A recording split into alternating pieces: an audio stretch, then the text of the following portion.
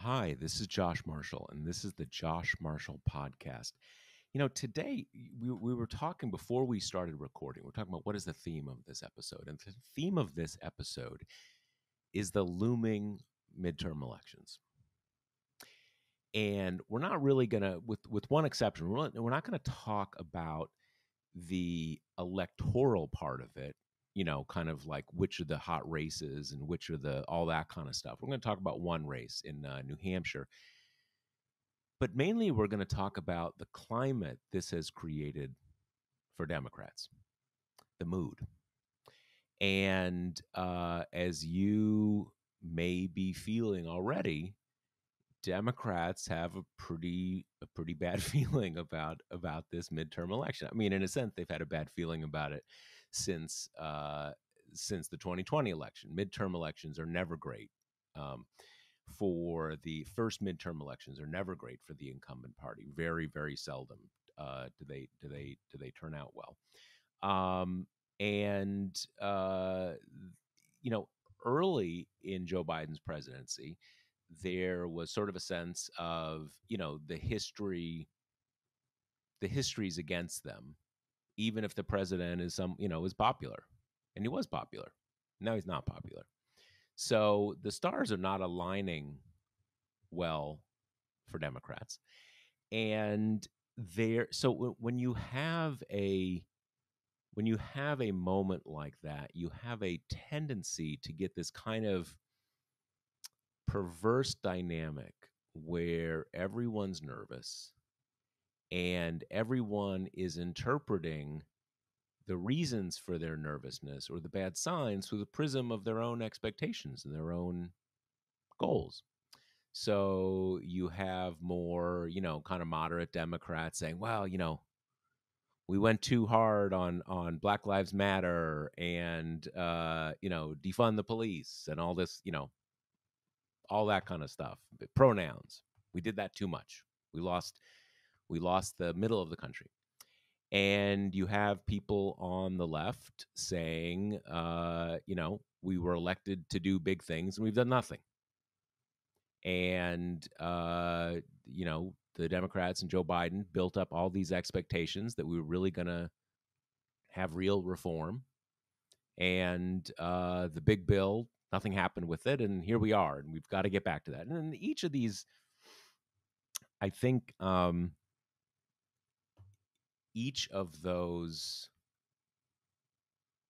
analyses have some merit to them.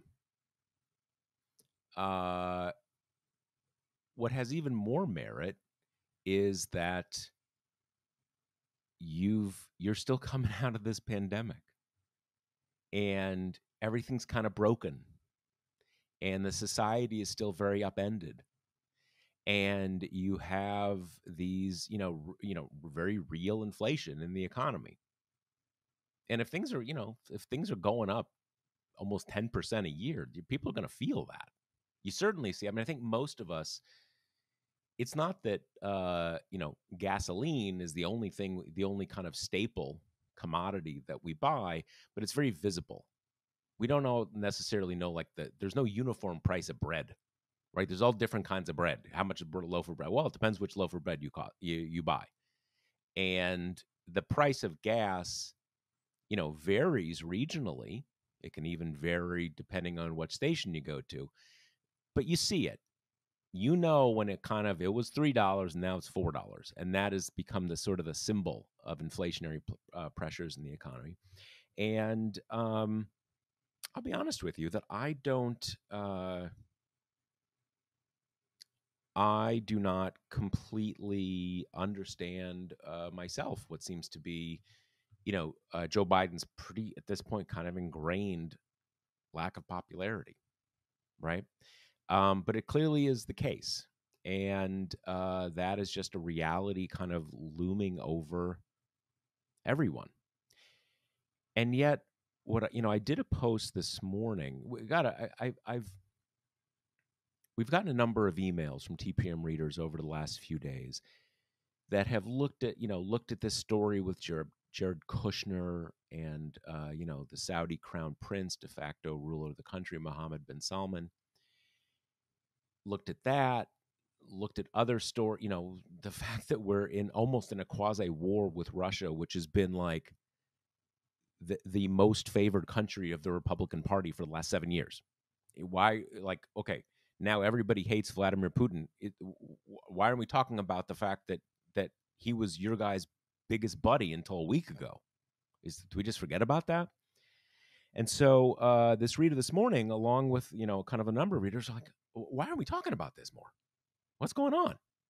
Like, I don't think these people are under the illusion that will suddenly make the Democrats super popular and like they'll have like a resounding victory in the midterms. But you do what you can, and when there's something just sitting there, kind of on the table, why aren't you using it?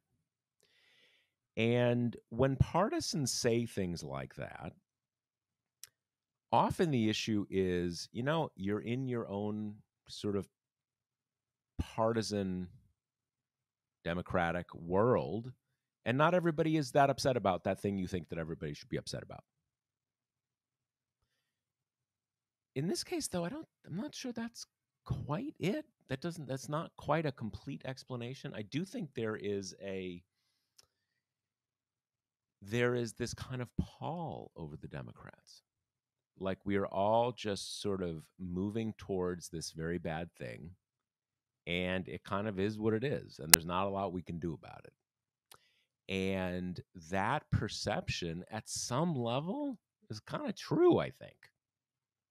The things that are afflicting the country, the things that are afflicting the Democratic Party, the president, etc. There's no switch that we can flip at the moment and make gas prices go down to what they were in 2019. And we, even at the best, predictions, we can't make inflationary pressures, leave the economy. We can't. There's all sorts of things that really are kind of, if not baked in, they're looking like they're going to be baked in. And you can't undo those things through some like political feat of strength. Having said that, though, you do what you can, and there does seem to be a lot of that not happening, and there's kind of a disconnect. Like, again, to me, I expect the Democrats to have a pretty bad result in November.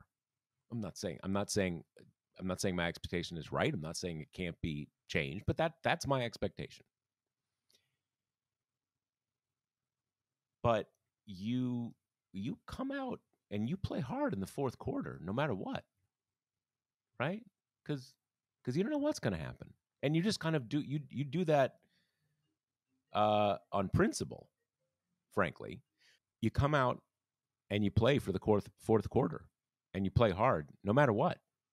Partly because that's just, if you play football, that's what you do. You don't give up in the fourth quarter, even if you're down. And you also do it because you don't know the future, right? And you give it everything you have, and you see where it comes out. And so that is kind of, we're seeing a lot of that. And I do think there is there's something out there right now among, and when I say Democratic partisans in this context, I don't mean that in a, we tend to use the word partisans in a kind of a denigrating way in contemporary political discussions. Oh, there's, people who are, I don't know, calling balls and strikes, and there's partisans. Partisan just means you're engaged in the process. You have a set of beliefs, and you are engaged with that set of beliefs. But I think there's something out there right now for Democrats of this kind of disconnect. Like, we have a story to tell here, and we should tell it. Even if it's not going to make the hugest difference in the world, we need to tell our story. And from my point of view, there is a story here. I mean, we have the stuff happening right now in Ukraine. I mean, Ukraine is its own story. That's a Ukraine story. It's a story for the people in Ukraine, right? Who are living under bombs falling down on them. But it's not only a Ukraine story. It's part of a whole transnational story that is about revisionist powers and authoritarianism, and that is connected to Jared Kushner and MBS. The two billionaire or would-be billionaire princelings who are running this kind of alternative world order that maybe now is the real world order, kind of that is moving into the future without sort of the simple stuff like civic democracies. So there's a story to tell, and I do think people are getting started. There are some Democrats, maybe a lot of Democrats, who are starting to get a little antsy of like, we need to tell our story, even if that's not gonna change everything. What's wrong? Why aren't we telling our story? There's a story to tell. It's not just that it might be politically advantageous to us. It's actually what's happening. And why aren't we telling it? So that is what we are going to talk about today. Before we get further into that, let me remind you, spring. Your nose is running, your eyes are watering, and you can't stop sneezing. But the first real sign of spring is the feverish return of your iced coffee cravings. And if you blew through your summer iced coffee budget before the first 80-degree day, that coffee addiction is like an itch you can't scratch. Well, Grady's Cold Brew has just what the doctor ordered. Each all-in-one cold brew beanbag kit makes you 36 cups of craving-quenching iced coffee for less than $1 a cup, ready to sip your way through spring without guilt of $6 iced coffees. Go to Grady'sColdBrew.com and save 25% with promo code TPM. That's Grady'sColdBrew.com. And you get 25% off with promo code TPM. So, Kate Riga, what do we got today? Yeah, so on the kind of democratic problem, I do think to some degree there are two different buckets of problems that are being conflated and is making everything feel very impossible to Democrats. Because on the one hand, you have the policy problem, right? Which is due to the obstinance of Republican senators and the filibuster in the Senate. Passing stuff is basically impossible right now. And I think to a lesser degree, you have the problem that we have this very activist, very conservative Supreme Court. And I do think that's putting the brakes on some stuff that people want Biden to do unilaterally, because there's some political consideration of, how does it look if he with a single pen strike cancels all student debt and then the Supreme Court says no, you can't do that. So I think that is all going on over there. And then the other problem is the messaging problem. And I think a lot of times Democrats think those two things are totally intrinsically linked, which sometimes, of course, they are. Look at Obamacare. But sometimes they're very much not. And I think Build Back Better is a place where I don't know if even if it had passed, if that was going to be a guaranteed instant booster to Democrats, because a lot of that stuff would have taken a while to kick in. And that's not something people would have immediately recognized. And while I generally think that's a bad thing that allows for Republicans to basically have no legislative agenda and still win elections, the upside of it is there is room to run on the messaging side when you're having trouble on the policy side. And I think that's kind of where Democrats should be concentrating their focus. And I think, like you say, it's because there is a story to tell. There's a really compelling story about this global battle of democracy versus authoritarianism, of freedom versus control.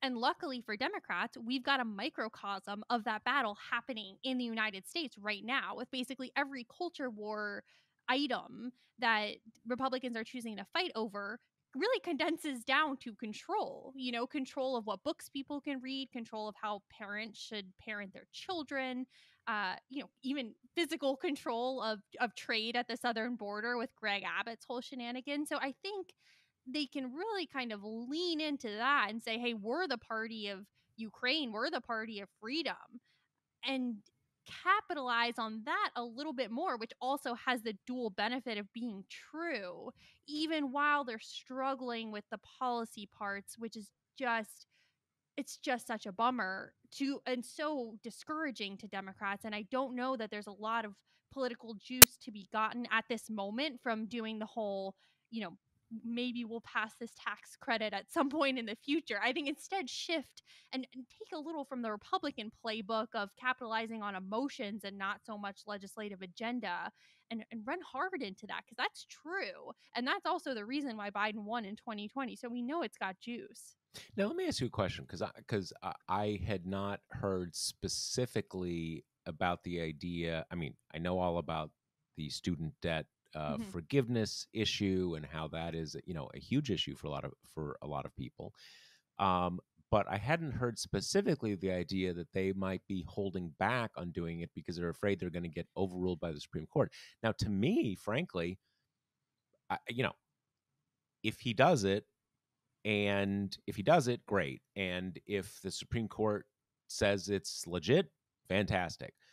If the Supreme Court says it's not legit, politically, I don't see how that's a bad thing. I mean, Yeah. frankly, that seems like a great thing. I mean, I wouldn't, because I'm still a bit of a traditionalist. I would say if you really don't think if it's legit, you can't do it. I don't think you can do something is not legit and just have the Supreme Court backstop it you know, to beat up on them. Hmm.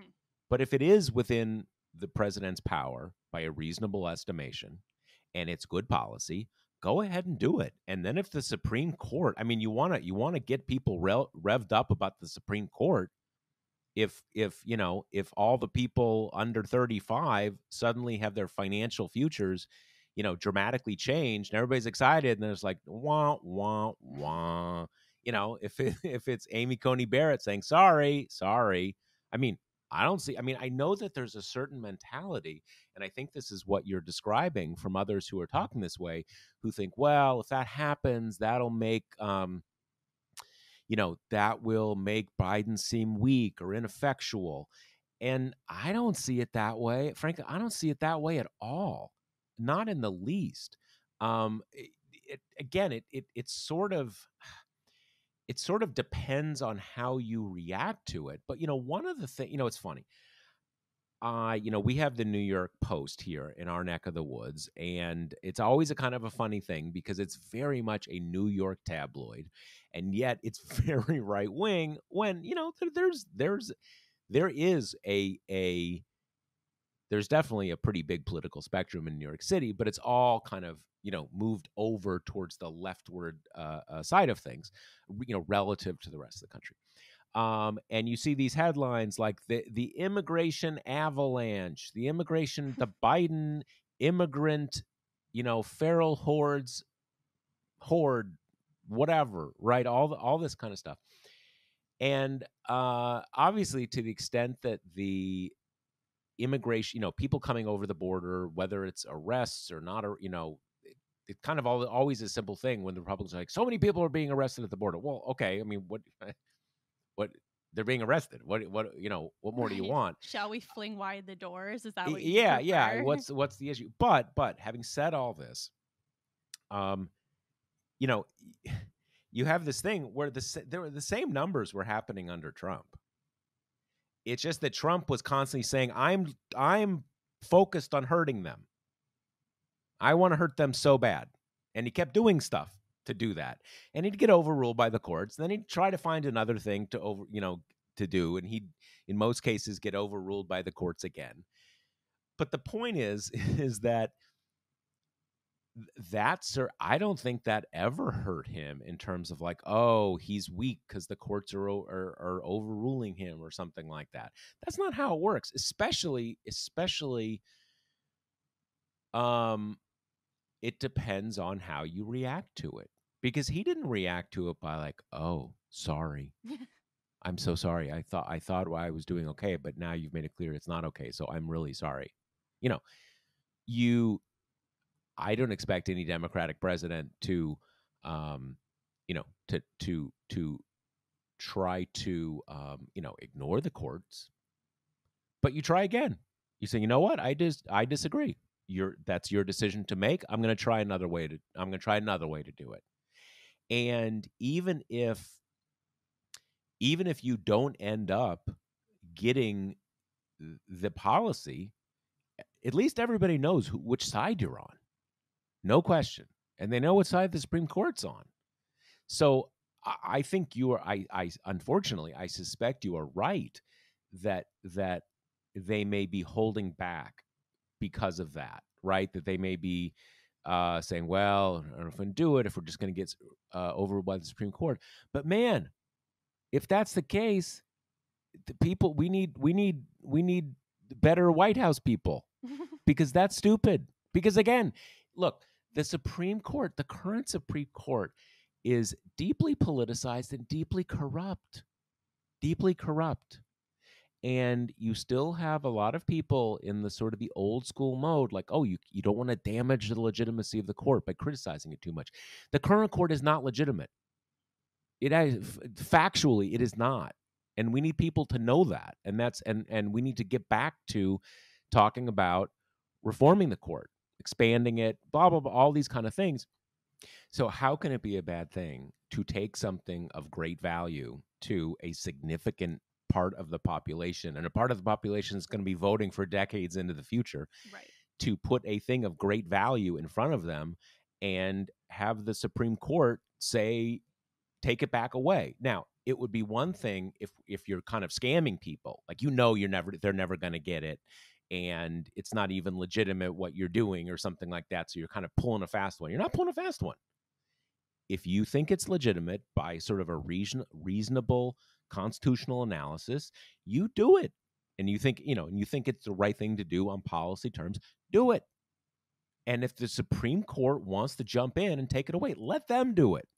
That's not fooling anybody. That's not playing fast and loose, but it's a demonstration case of one of the central points of democratic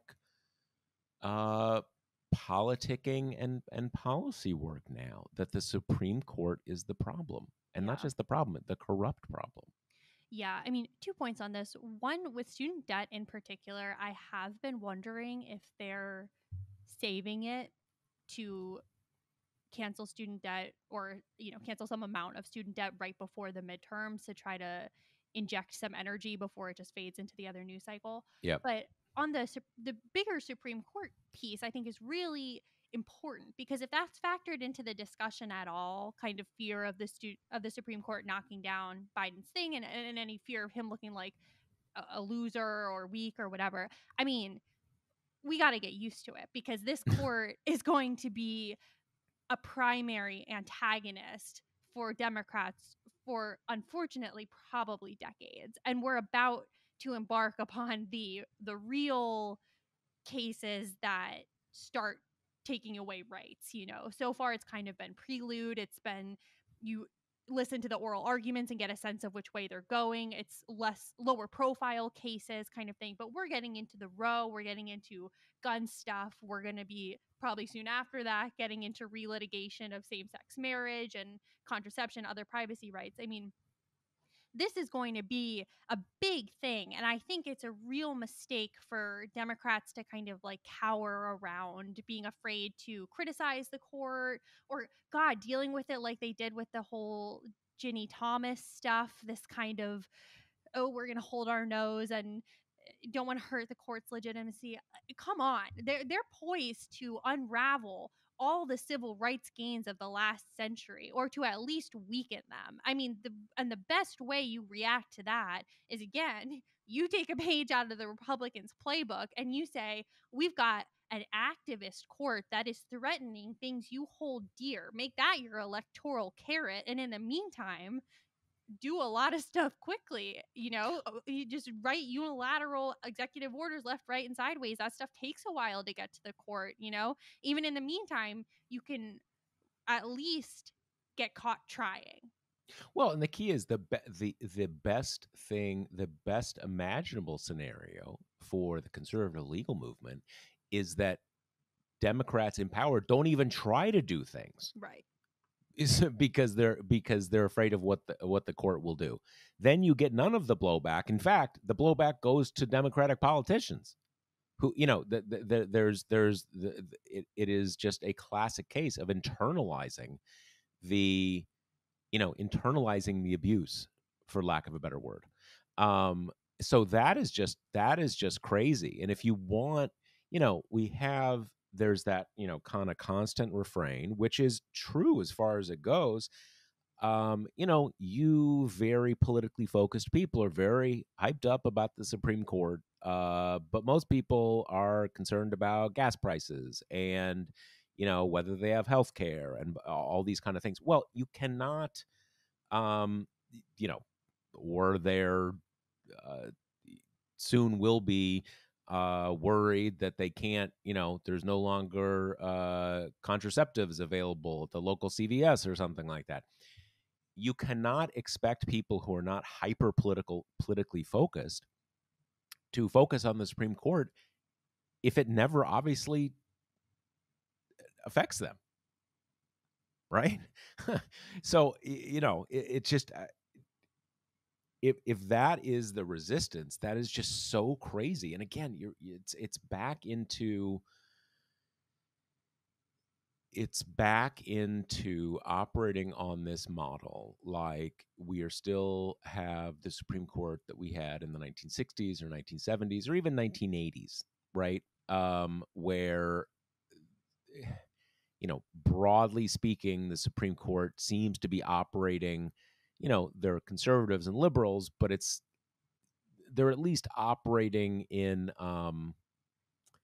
some identifiable jurisprudential framework, right? Kind of a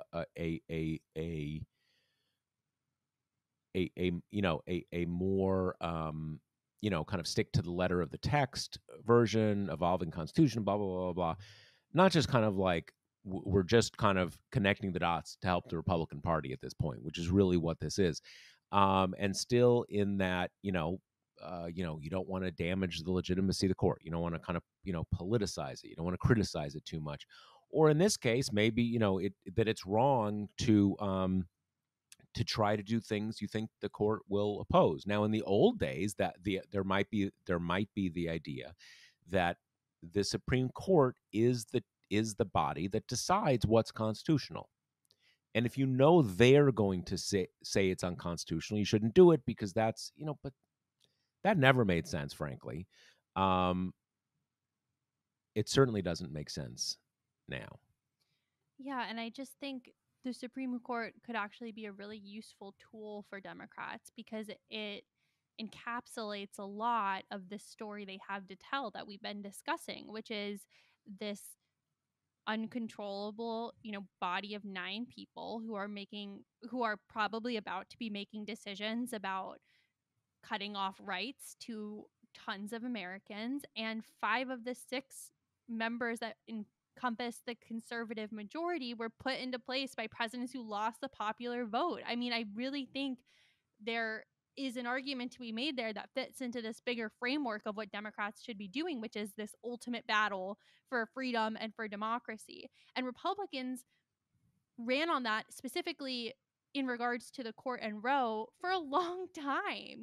That was a key thing with Trump, with people who, at least claimed to not want to vote for him, but then said, you know what, he's going to put Supreme Court justices on the bench. So I'll hold my nose and do it. And I think to some degree that proved to be successful. I think that playbook could be flipped.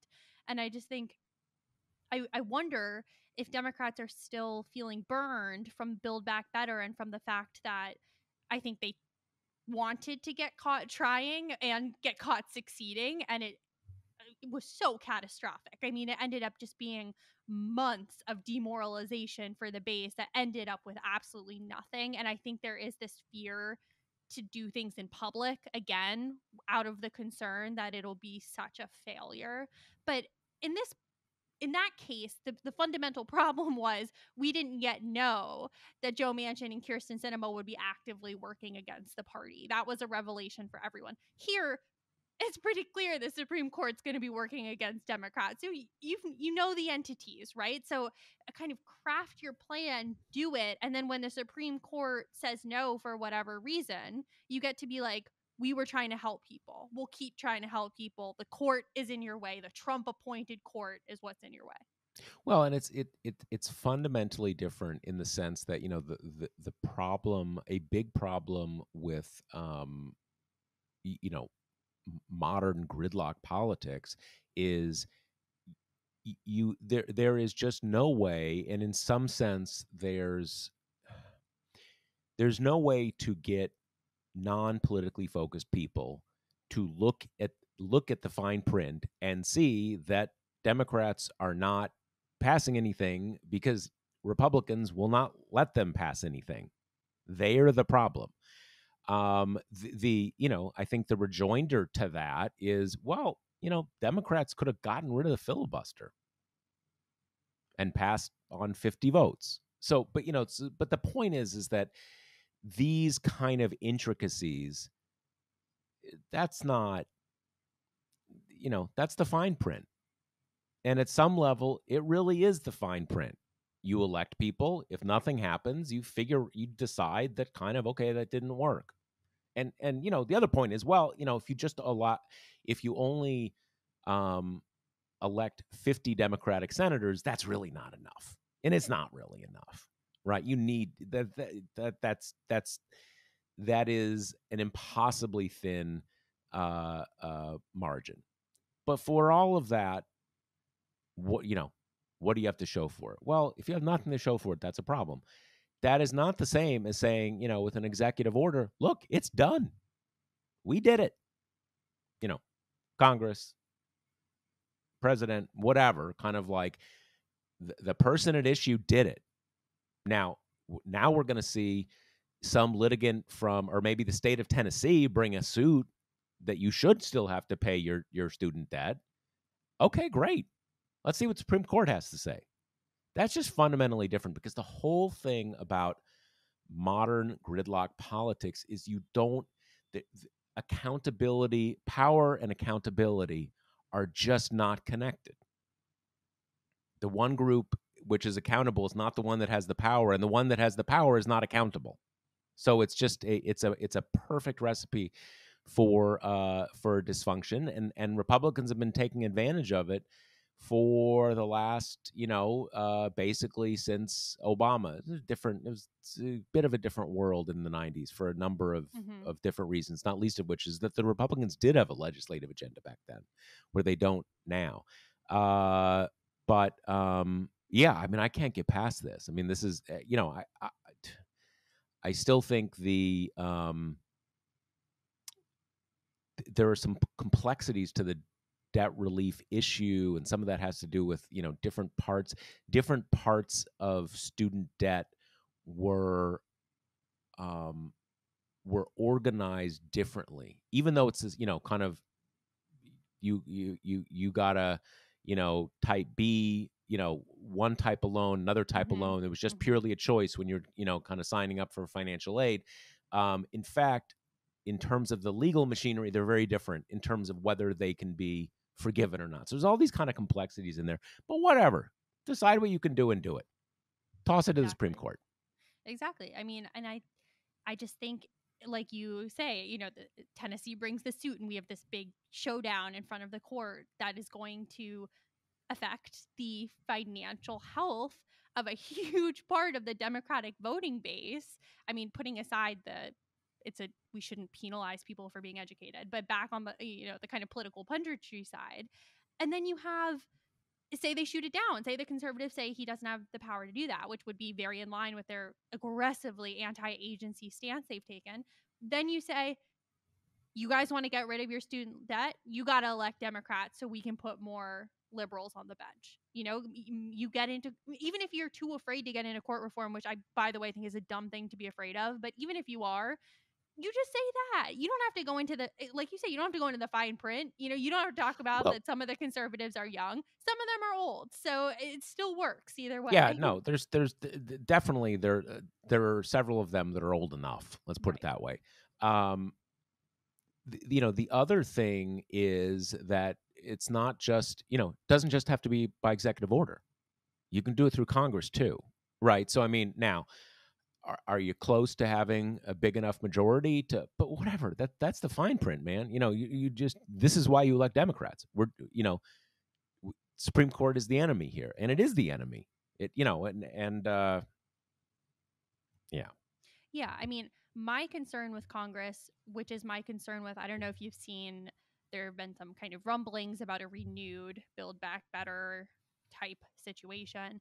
My concern is that I think the worst thing Democrats could do right now is enter into another protracted congressional negotiation that everyone is like, well, no, man, maybe Manchin's on board this time, and we end up doing the exact same thing. That is bad. I think what Democrats need to do right now is action, because through honestly almost no fault of the Biden administration, they've been forced to be reactive for months, and that is just the nature of dealing with a pandemic, the economic fallout, and a major war all at the same time. But I think a flurry of action, of them saying, we're here for you, we're trying to expand your rights, is just, it's the right note to hit. And that's why I'm kind of leaning in the executive action category, even though, I get all the arguments. It's less binding, it's vulnerable to the courts. I know Biden personally doesn't like it because he's, a Senate guy, but the congressional path just seems so narrow to me right now. And I think Cinema had some statement the other day where she was like, "Oh, if we start up negotiations again, I'll be the same person I was before." Yeah, Great. I saw that. Okay, I was like, believe what she's fuck you, saying fuck then. you. Yeah, I yeah, totally, yeah. but she's saying that's what she's going to do. That's what they're going to do. So, we got to do something else. Yeah, no, to me, like, if you get it all packaged and ready to go, fantastic. But why go through that? And the other part is, when you get into, legislative deliverables and the political consequences of it. Like, let's say, um, alternative universe, next week you pass Build Back Better. Everybody's on board, good to go. Now, will suddenly everybody support the Democrats and Democrats are going to have a great midterm? Probably not. I don't see that as at all a game changer right now. But both in the short term and in the medium term, if you were supporting Biden and support, the kind of the Build Back Better, you were kind of behind that. If it passes, if you look back on what you did in 2020, the election 2020, you can say, okay, we got clobbered in 2022. But you know what? That law is on the books. So did it save 2020? Yeah. 2022? No. But all the work I did in 2020, that's the payoff. That happened. And to a great extent, in some ways in the short term, but certainly in the medium term, that pays a big political dividend.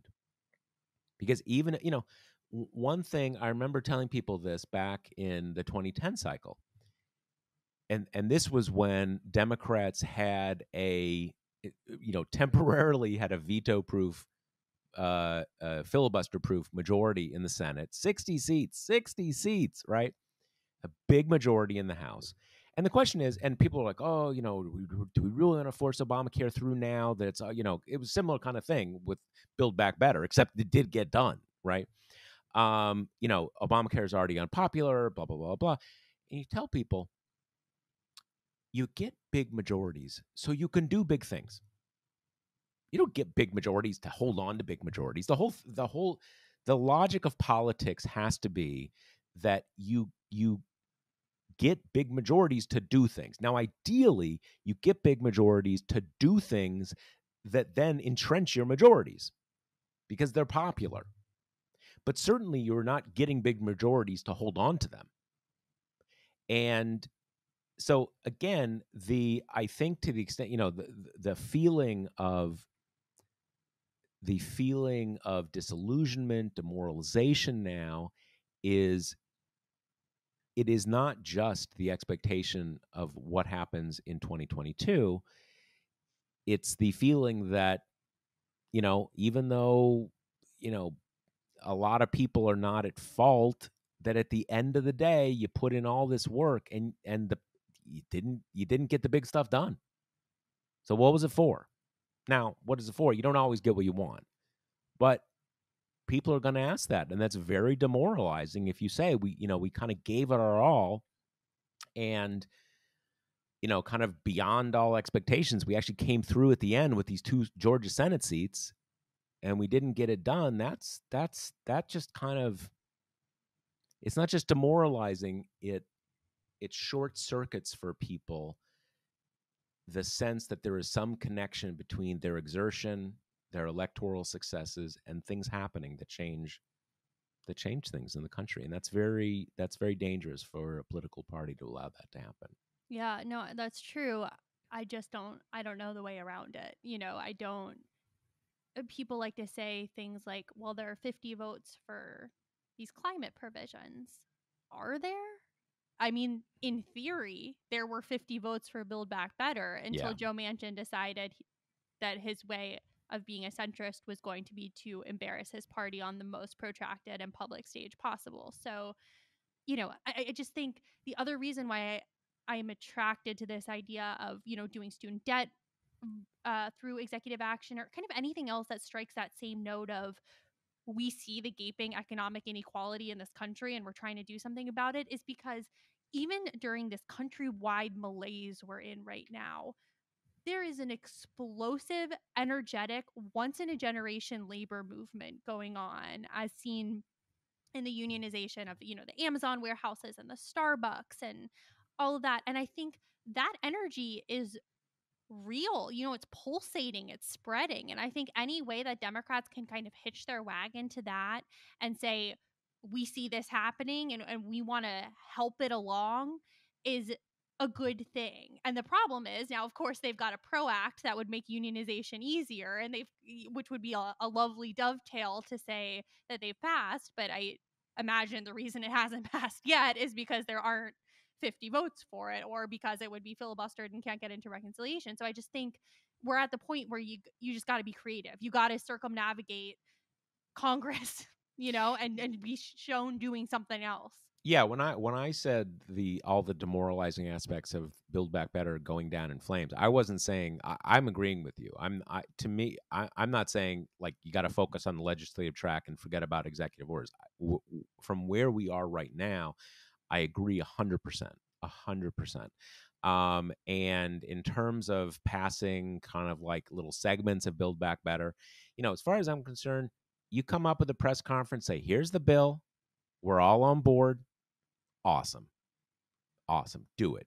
Do it. That's fantastic. Whether it affects the political climate or not, whatever, get it done, especially climate, since as we know, you cannot have you can have no labor movement for 100 years and the world will get by. You can't you're on a hard deadline with the climate stuff. It has to happen. And I'm only picking labor, Totally. the unique nature of the climate issue. Um, but yeah, at this point, um, anything about we're going to talk it through. No, you're not going to talk it through. No, you're not. I don't want to do that. And frankly, there was that kind of conversation in late 2021 about, well, the first year is really kind of an arbitrary deadline. You can do it in the second year. And that's not true. As we have seen, you're getting less popular in the nature of things. And now you've got, we should talk about Maggie Hassan here. We're about to finish up. You've got people who were on board, but now they're looking at they're looking at tough re-elections, and suddenly they're not on board. It does not get easier. And, there we are. Yeah. Okay, let's talk about New Hampshire because I think oddly a big glimmer of hope for Democrats on a very grim landscape of 2022 is kind of encapsulated in this race, which really boils down to issues with Republican recruitment, which I'm starting to see as, unless there's some kind of super quick turnaround with like COVID and the economic fallout, the biggest hope Democrats have to not get absolutely slaughtered, which is in New Hampshire, all the eggs were in the basket of Chris Sununu.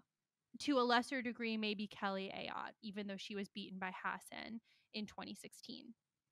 But they really wanted Sununu to run. He's super popular. He's got name recognition from his family in the Old political state. family in the state. Yeah. Exactly. And they McConnell went to him, Rick Scott went to him. They really seemed to think that he was going to run. And not only did he say he was not going to run, he kind of included a little jab at the Senate on his way out, basically saying, "Oh, I don't want to sit around and do nothing," which And the other jab there was that he didn't tell them in advance, and that's yep, just kind of like, that's really a betrayal, right? You have to do, if you don't want to run, you don't run, and if you need to say something, you say it, but you don't. It it's it's really slipping a knife to your political compatriots not to even give them a heads up. Hey, I'm doing this tomorrow. I'm not changing my mind. Just don't be surprised. This is what I got to do. Okay. But as it seems, he just did it, and they had no. That was the first they heard of it. And I mean, if that's happening on the other side of the aisle, you'd be thinking like, "Fuck that dude. totally. Fuck that dude." Right? Well, they didn't give him a heads up. And he dragged out the decision for like months, which means that now these backbenchers who are running have had really no time to try to increase their name recognition because the race was frozen waiting for him to get in because he was going to be the obvious front runner. So, he's done pretty much the most damage to his party in this race that is possible to do. And And it's the all. Go ahead. go ahead. Sorry. No, it's also a small state, so there's never in New Hampshire. There's never there's never a big bench. Right. You have this massive state legislature which has like 400 people. It's like it's pulling a number out of my hat, but it's like each representative represents a neighborhood basically. It's so small. So those people are all like it's part time. None of them have any blah blah blah name recognition. You've got the 2 House seats, the 2 Senate seats, and the governor. And like, if you're not one of those, you kind of have to go from a House seat or something. There's just not a. It's a small place, right? Right. So it's not like in California, say, or even in like Pennsylvania, where you got at least a dozen members of the House. You've got some other statewide elected offices. You got some mayors. A lot of people who are kind of in the mix. It just and half the people ever in elected office in New Hampshire are named Sununu, Right. right? So if that group is out, you're already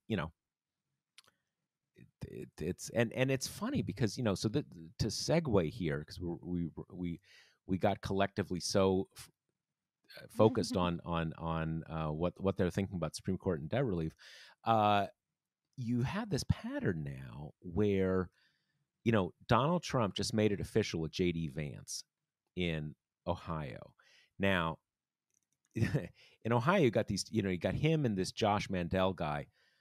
Josh, both like total freaks and posers and down the line Trumpers. But Vance has been doing poorly. He's been behind, and Trump is behind him now. So like, he's coming into a lot of races and endorsing people who are not obviously winners. And that's another thing where kind of like, is that could very well end up redounding to the benefit of Democrats, because either you just have a kind of a really brutal race where one person slips through but they're damaged, or you got some just like complete freak, Right. right, who gets the nomination. And the Ohio one, I mean, I think I think most people see, Ohio is a tough slog for Democrats at this point. It's not really a swing state, but it's not impossible. Sherrod Brown gets reelected there, and there's certainly a lot of Democrats, and the you know the people running are all pretty weird. And then you've got Greitens in Missouri, my home Hmm. state. You know, uh, uh, guess he got off on a technicality after he like took his girlfriend into like a dungeon and like held her captive and took naked pictures of her. I mean, how's this person still running, right? And now his his ex-wife came, or I guess she didn't come forward. I guess the divorce proceedings were Yep. released or something like that, and accusations of spousal abuse, domestic violence, whatever. I think all journalists are rightly always very hesitant about things that come up in divorce proceedings, because lots of things get said that you can't take it face value, but I mean it's on brand, right? So I know that it's not even a matter of mainstream Republicans, just Republicans who like winning elections have been really trying, like, all right, let's find someone else but this dude. I mean, we should own Missouri Senate seats at this point. Why would we give the shot to this guy who could easily lose it? So there is, and it is, it's not unlike what may happen in 2022 in the Senate is not unlike what happened in 2010 and 2012, where Republicans had a big wave in 2010, but they did not pick up the Senate, largely because they nominated a lot of just complete freaks who lost elections they should have won. And they didn't have the same wave in 2012, but 2012 was 6 years after 2006 Democratic wave election. So it was a good map for them, even though they didn't have, the same wave themselves. And they came short again. It took them until 2014 to take the Senate. So that can happen with Republicans, right? And it already seems to be happening. I don't think there's much question it is happening. The question is whether the wave is going to be big enough that kind of even the freaks will get elected. Right. And again, there's only a 50-50. So it's not like they need to like pick up 3 seats. They need to just win one net seat. So, but who knows? But it is entirely a kind of self-created Republican problem that obviously Trump is behind, but so is McConnell to a very large degree, which is Trump is the reason why we're having all these like weird bruising Republican primaries where the guy that he's elected is a weirdo or is not doing that well and throws the whole the whole race into chaos. But then McConnell and his rendering of the Senate a place where nothing ever happens, where no kind of anyone who's inspired by the public service part of Congress is not going to want to go there. And that has had huge knock on effects too, because that's why you've got Sununu and Larry Hogan and all the kind of more rational Republicans being like, why in the world would I want that job? Not, you just got to sit around and ask if you agree with Trump about things. So, that's not very attractive to people anymore. So, really, they have worked together to create what could be the biggest potential downfall to Republicans in this very friendly environment. Yeah, and I think for a Hogan or a Sununu, in some ways the model you want to look at is like Mitt Romney, right? I mean, it's not he gets, some favorable mentions in the op-ed pages of the big city papers and MSNBC, but in reality it's pretty thankless. Totally. He's just kind of like treated as a traitor among Republicans, and and nothing is he's not actually passing anything, and so like why would you do that? Yeah. So should we do one question since we're kind of All right, yeah. we're Let's do tight one on quick time? Okay. question. This is from Kim, and she asks, is it possible for a higher level elected official, she said she's thinking House rep, senator, president, to be a businessman and not be subject to a conflict of interest? She said what spurred her to ask that is that she didn't realize Manchin was actually in the coal business. So let's take that part of it first. Is it possible for a high up national elected official to be a business person without that being a conflict of interest? I would say it is. The big issue is that there's no official definition of a conflict of interest. It's just a concept, and I would say if you are actively in business, like if you are actually like directly deriving money and even like managing a business, no, how can you? Because everything comes before Congress. The fact that coal is so coal wouldn't have been as big a deal 50 years ago. It's just coal. I mean, like wheat or something. Kind of, it is what it is. What's the controversy? Obviously, it's very controversial now. Look, there's a reason why we don't really have good or even any real laws on this in the Senate. There's certain things in very specific cases, but as far as I know, there's no rules about you can't be in the Senate and be running an airline It, doesn't seem wise, but there's no real rule against that. And there's a reason why, up until Trump, it was kind of a given. If we let you become president, you got to kind of cash out of the business world. You don't have to give up your money, but you at least have to kind of sign it over to, a trust or something, Put something your like that. peanut farm in a blind trust or the Yeah, like. and in most cases, you've dealt with people who either have no wealth to speak of, the Clintons when they were in office, Obama when before and when he was in office. I mean, his wife had a reasonably high paying legal job, but I think she gave that up when she became first lady.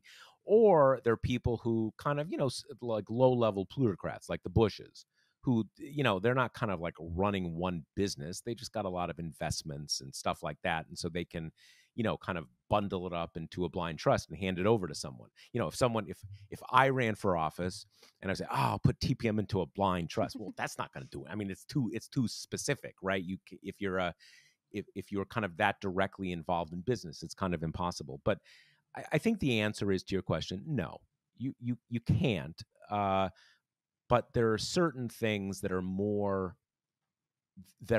problematic than others. And at this point, being in the coal business is about as problematic as you can get, considering how central it is to the political questions of the day. Yeah. I mean, I'm radical on this question philosophically. I think part of the reasons why we should have robust public financing of campaigns is because having our government almost entirely run by rich people is really bad, and we see the results of it being really bad, which is, you have everything from the out of touch level to they've got connections with lobbyist level. I mean, I think it's bad on every single level. So I think not only should they not be business people, I think, we should pay lawmakers enough that that's their sole gig, and that they should have been elected without having any personal wealth or connections. But that's in kind of Kate's utopia America. So Yeah, I mean, look, if people have wealth, whatever, that's our system. But that's different from being actively engaged in a specific business. And should you not be allowed to be engaged in a business, freedom, free enterprise? Well, yeah, but no one made you be senator. totally. Right? It is just not too much it's not remotely too much to ask. It's this thing with Mehmet Oz, Dr. Oz in Pennsylvania. He's a dual citizen. And he's saying, well, I won't do some of the national security stuff if you don't want, because dual citizen. Well, dude, first of all, I'm not going to get into my ideas about citizenship, but if you're going to be a senator, we want you playing only for our team. It's not too much to ask. Just be American. Don't be dual citizen. You don't have to be senator. You don't have to be senator. It is not it is fine that you might have to give up a few things to be senator. You want to be president? Maybe you can't be in business anymore, at least for 4 years. That's not too much to ask. Yeah, I mean, at the very friggin' least, they should not be allowed to have stocks. Like, that's just ridiculous. Yeah, I mean, there's index funds and stuff like that. Again, if you're so into playing the stock market, awesome. Don't become a senator. Exactly. It's not too much to ask. Or put it in a blind trust. There's people smarter about buying stocks than you. Right, put it in a blind trust, put it in an index fund. You probably make more money anyway, unless you're trading on insider knowledge. And kind of like, no one made you be senator. No one made you be president. No one made you be representative. All right. So I think we are at the end pretty much of the show. Let me remind you that the Josh Marshall podcast, brought to you by Grady's Cold Brew Iced Coffee. You can save 25% off with promo code TPM. That's Grady'sColdBrew.com with promo code TPM. I guess that's it. See you next week. See ya. The Josh Marshall podcast is hosted by me, TPM reporter Kate Riga, and TPM founder, editor-in-chief Josh Marshall. The show is produced by Jackie Wilhelm. Thanks to Why Not Jansfeld for our podcast theme song, and thanks to all our TPM members who make this possible. Rate and review us on Apple Podcasts, and subscribe wherever you listen.